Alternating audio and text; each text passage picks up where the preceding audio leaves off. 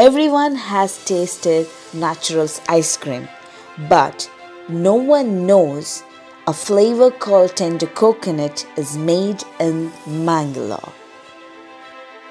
So let me take you guys to a place where they make tender coconut ice cream at the Bonda Factory.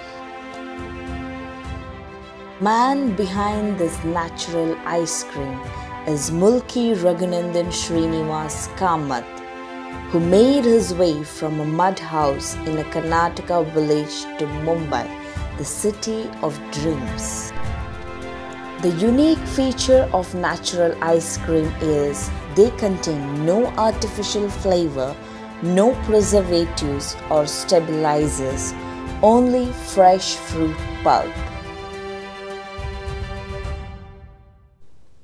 They procure up to 10,000 tender coconut on daily basis, which is sorted in a state-of-art machinery through a series of chambers. The coconut is cut open and the pulp is scooped out from the coconut.